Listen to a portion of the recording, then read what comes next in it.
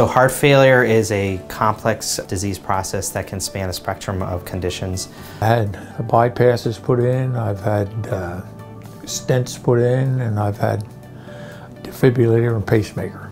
Our goal with care standardization is to improve at the first point throughout the hospital optimization of care.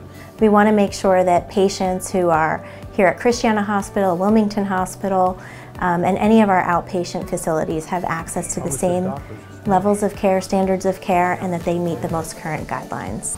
Fantastic treatment upstairs, and down here to this unit here is fantastic. They really take good care of you. We created a bridge clinic available here right at the Christiana Hospital. So we focus on education, nutrition. We use a new technology called the REDS vest, which the patient may have experienced in the hospital, where we measure the level of fluid in their lungs to see how optimized they are from a volume standpoint.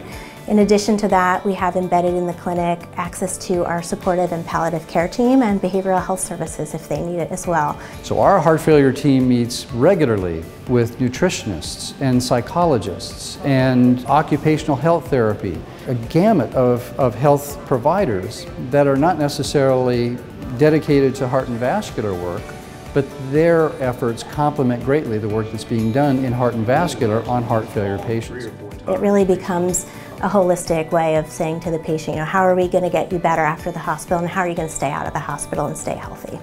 As a result, we're seeing mortality rates fall, we're seeing the need for hospital readmission fall, we're seeing compliance with what we call optimal medical therapy or guideline-directed medical therapy increase.